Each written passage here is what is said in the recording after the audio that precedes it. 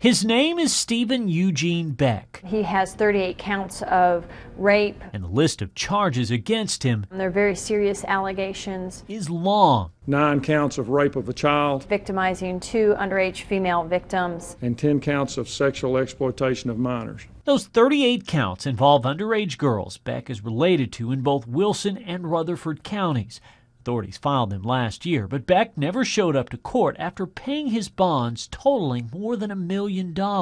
It's my belief he is still in Tennessee or in an adjacent state to Tennessee. Deputy Bob Harrison has followed up on leads as far away as Alaska. He says Beck planned his escape months in advance and even bought supplies. Many of us in the law enforcement community believe that certain family members are still assisting him, providing him financial aid or other aid to evade capture. Harrison says the DA is now considering charging those family members. And the heat on Beck won't end there.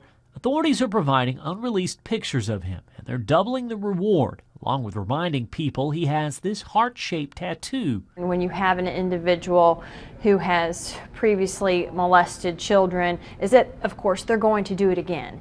And keeping him away from other potential victims is our #1 priority. So here's another look at the man authorities have been chasing for a year, a man they say may still be in Tennessee. The victims and the family deserve